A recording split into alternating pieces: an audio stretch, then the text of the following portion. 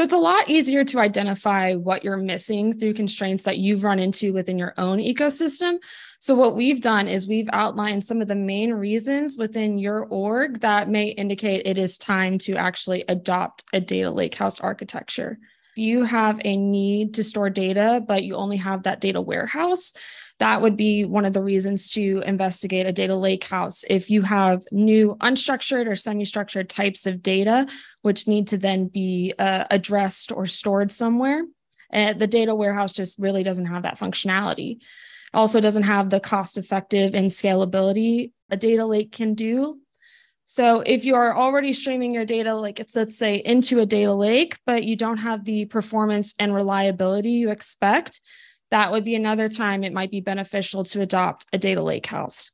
The data lakehouse lets you leverage the data warehouse functionality of performance, reliability, ease of use, being able to just query with your ANSI SQL queries on the low cost storage of a data lake.